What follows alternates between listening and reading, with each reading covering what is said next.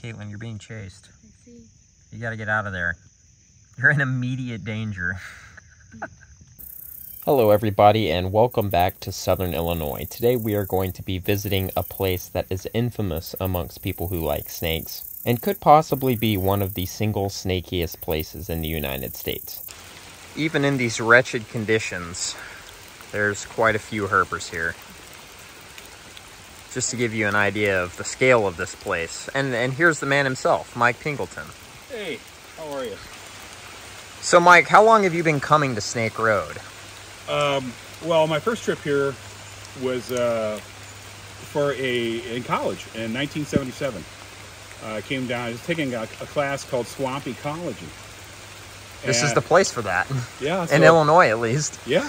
So I'd heard about Snake Road, but I'd never been there. So just first year of college, we came down here, October day. It wasn't raining, but temperature was in the upper 40s. Maybe got 50 degrees that day. Very chilly for chilly. Had a jacket on, and what got me is that we were finding snakes everywhere, and frogs, and just lots of cottonmouths and green water snakes and ribbon snakes out crossing the road in that weather. As you know, I mean, I've been snake hunting for a decade at that point, and that's not how we did it back. We wouldn't go out on a day like that. Yeah. We'd stay inside and watch football. So that kind of got me. It was like the fact that there's this imperative for these things to move. Whether they like it or not, it's time to go up into the bluffs. So that was the first trip, 77. I've come down here every year since 1994. So this is my 29th year. I haven't missed it. In a row. 29 years in a row of coming to the Snake Road. Yeah. All right, so we have arrived at Snake Road, and it is just absolutely pouring rain. So we're probably going to kind of do a little bit of salamandering now. Stick to the shade of the bluff here where it is not soaking wet and actually feels a little bit warmer even over here near this rock. So hopefully we'll see some stuff out, and also hopefully the rain will stop by this afternoon. There is a comical amount of cave salamanders back in there. Look at this. And then right here, there's a mini newt. Oh my God. This is wild. Look at this. Look at this. We've got just all the cave salamanders. Try to not step on any snakes, because apparently this is a good spot for cottonmouths too. Look at these guys. Just an incredibly impressive density of animals here already. Look at that big guy right there. Wow. So Mike, what is it that makes this place special, and why is it so important for snakes and snake lovers alike? Well, I think it's just the opportunity to intersect and interact with snakes and other herps while they're on their way to their winter quarters. You have bottomland swamp on one side, as you're filming behind me, and then you have limestone bluffs on the other side, and then a road intersects those. And so the road becomes this great stage where you can just kind of walk along and observe the animals as they cross and start heading up towards the limestone bluffs. And it's kind of special too, because it runs perfectly parallel between the swamps and the bluff, right? Pretty much. Whereas in like other places where you have this type of habitat intersection, a lot of times you have small sections of the road that will intersect that perfect spot. But here, the whole road pretty much runs along through that margin. And it's a big swamp. It's 5,000 acres. This is the LaRue Pine Hills Research Natural Area is what they call it.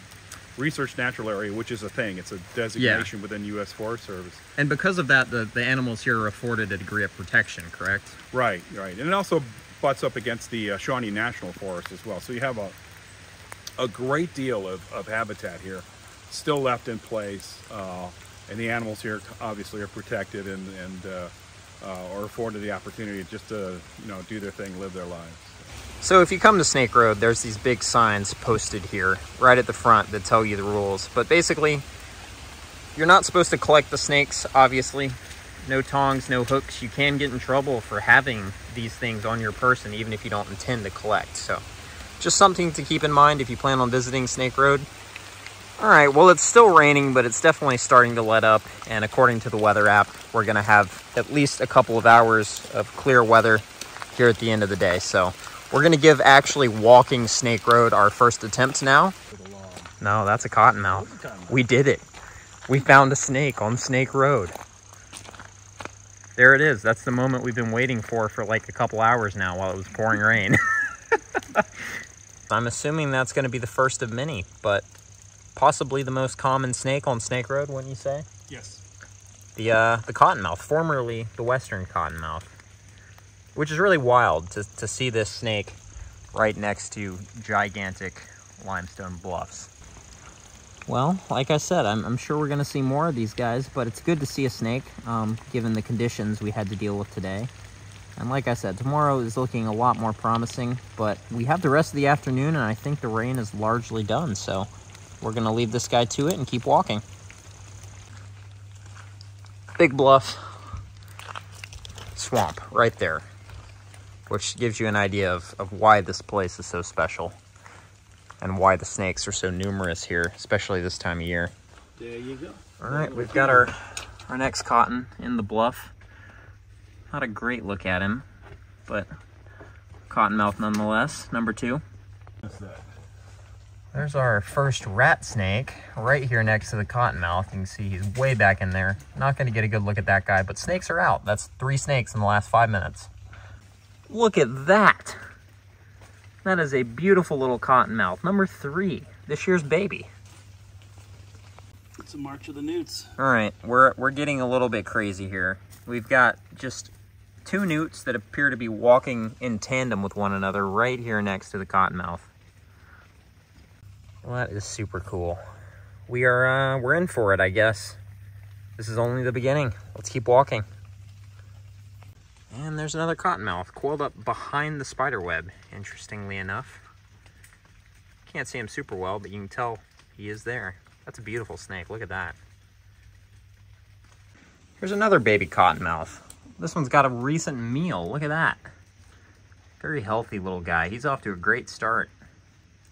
That is a really tremendous meal this guy has. You can see it's kind of sticking out his side there. And then it goes all the way to like right there. A very big meal that is certainly going to give this guy a huge advantage going into winter. Beautiful little snake. We'll leave him alone.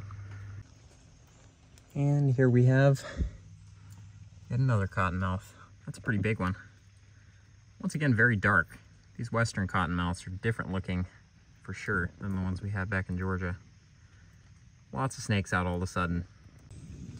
So I actually just noticed, if we could see behind this guy, it's going to be very hard to show you, but there is actually another cottonmouth behind him. You can kind of see the dark shape back there. 2 cottonmouths in this crack. Well, y'all know the drill at this point. There's another one. That's number 8, including one that I didn't get video of and the one that was back in the crack with the last snake. There's a newt right there. There's newts everywhere. It's kind of ridiculous.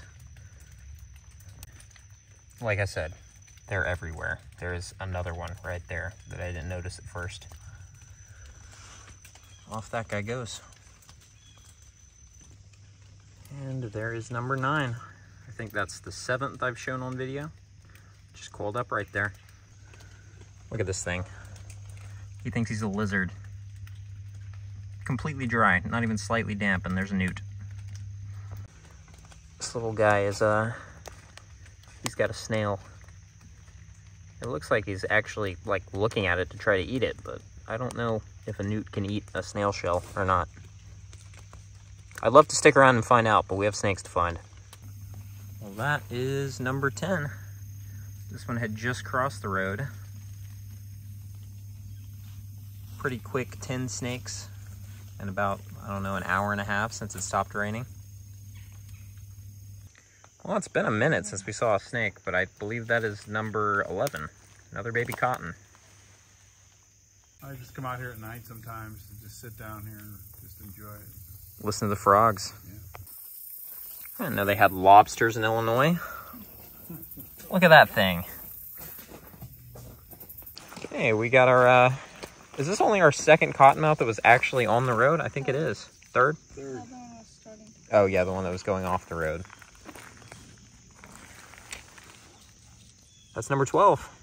We're up to a dozen. And I think I've showed 10 of them, maybe. Caitlin, you're being chased. I see. You gotta get out of there. You're in immediate danger. It really is crawling straight towards you. That's funny. We have made it to the other end of Snake Road. 12 cottonmouths, I think. 1 rat snake. Am I forgetting any snakes? Lots of amphibians. Met some new people.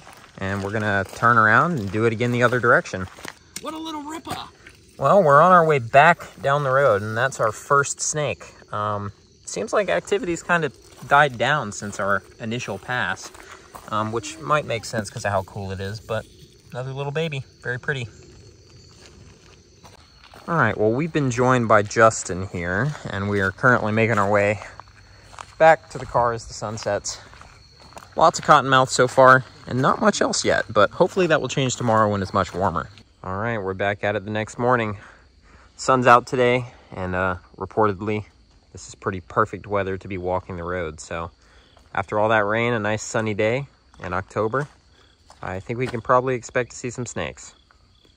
All right, well, here's our first new snake species of the day. We did see 2 individual snakes that we saw yesterday afternoon too, but Justin found a little ringneck, the first one that we've seen on this trip. I'm sure there'll be more at some point.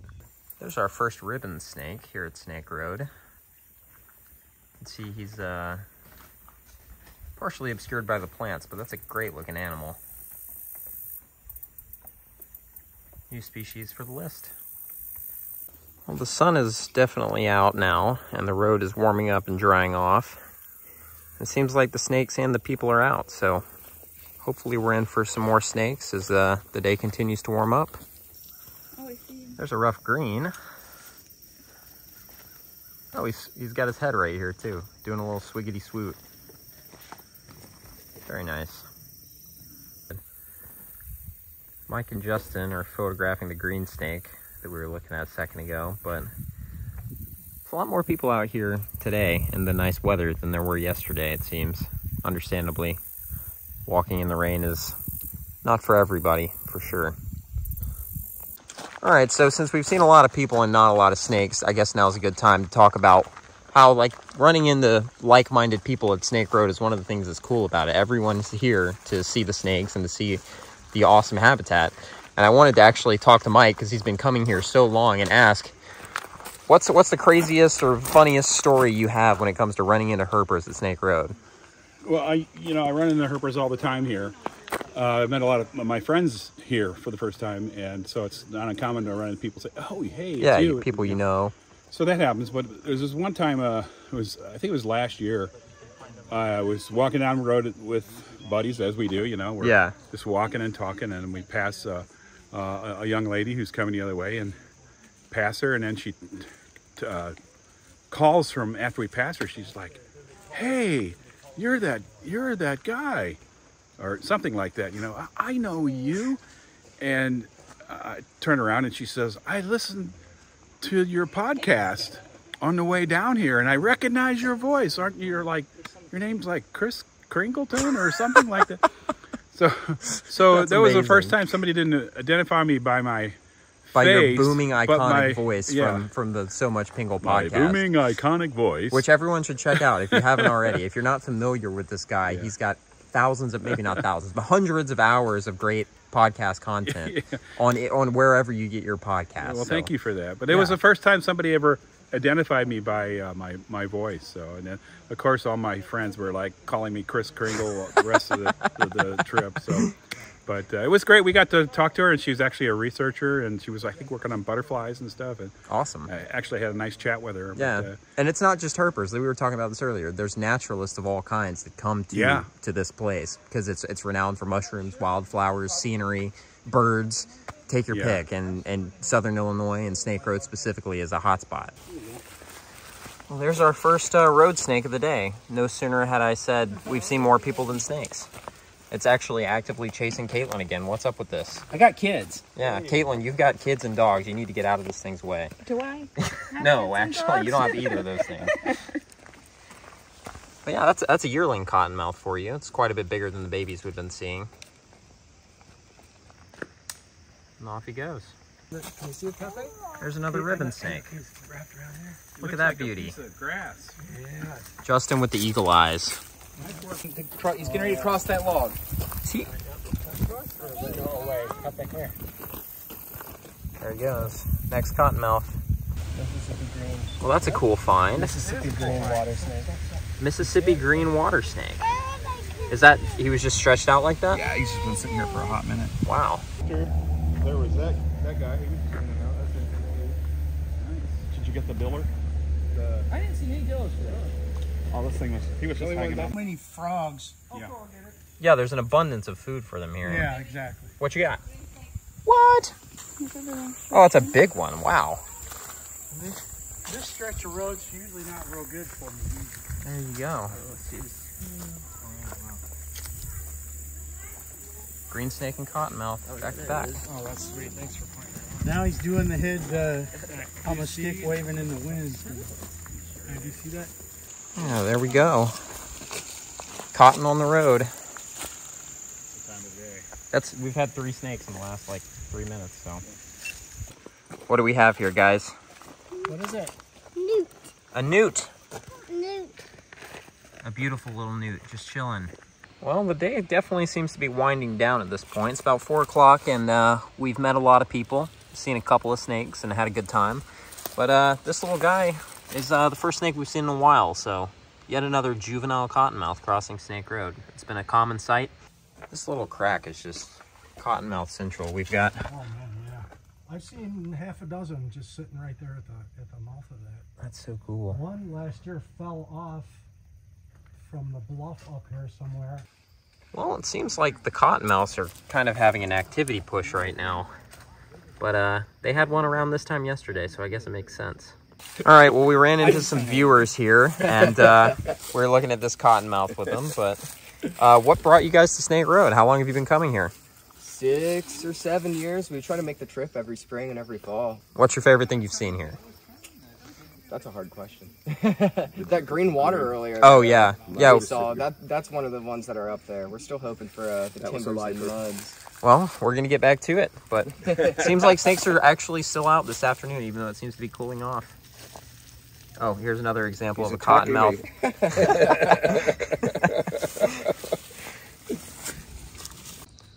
All right, I'm here with Justin Michaels, who has joined us for the last couple days. Good friend of Mike Pinkleton and longtime internet friend of myself. This is actually the first time we've been able to get out in the field, and I've enjoyed it tremendously.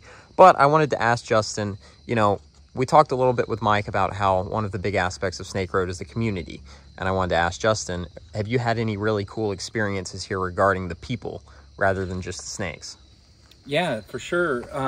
Many, but probably the standout is getting to meet Gary Pinson many years ago when his 2 sons were young, and their first time down here, and then getting to see them every year since, and now getting to see his sons grown with now grandsons that are getting grown. And so you've basically made like lifelong friends with people that you've run into out here and watched their children grow up over the years. Yeah, and it's like, and so it's a special connection that we have. And it all started right here where we are today, along with like, you know, many people. Oh, it's not just isolated to these guys I've talked to today. This is widespread throughout the community. I think I met Mike here first, and we're pretty close, and probably wouldn't happen without this place. Yeah.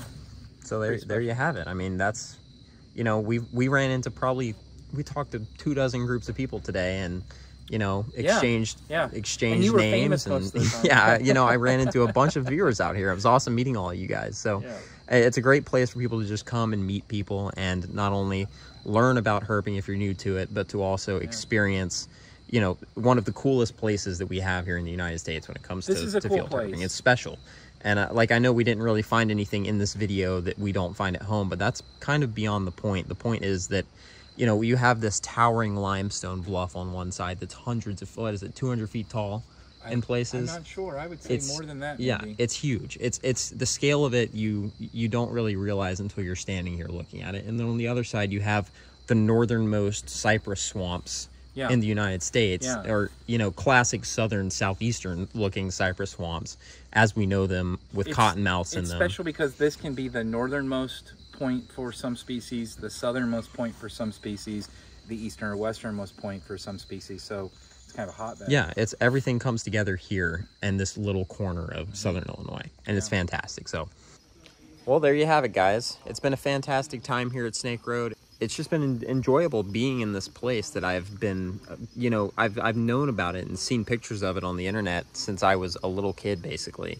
And I've never had a terrible amount of interest in coming here just because I've seen all the other stuff that lives here. I've seen it before somewhere else.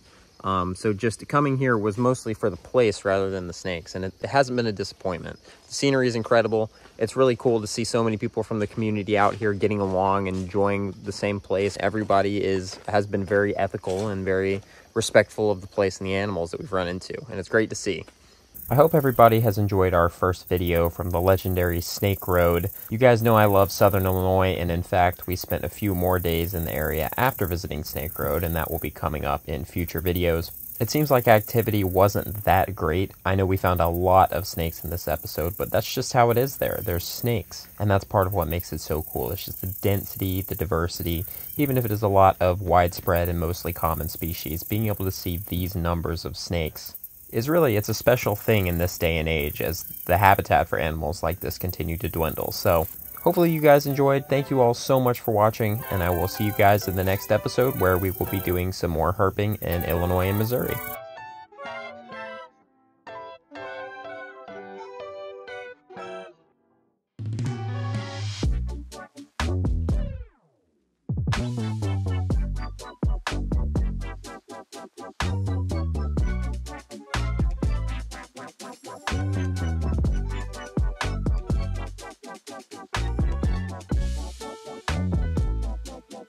Thank you.